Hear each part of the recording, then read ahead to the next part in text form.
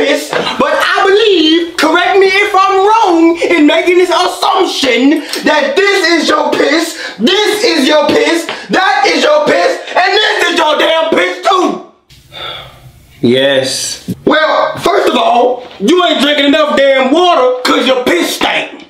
Second, who in the hell house do you think you live in where you can just go around pissing all willy-nilly all over the damn floor? Dad, I know damn well I was just talking.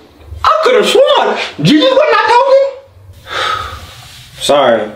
Thirdly, maybe I was misinformed. But did you plan on paying the light bill this month? Not really. Okay. Well then, explain to me why the hell you leaving my damn lights on in my damn house. Smack him again. I throw this damn commode over there. Smack him again.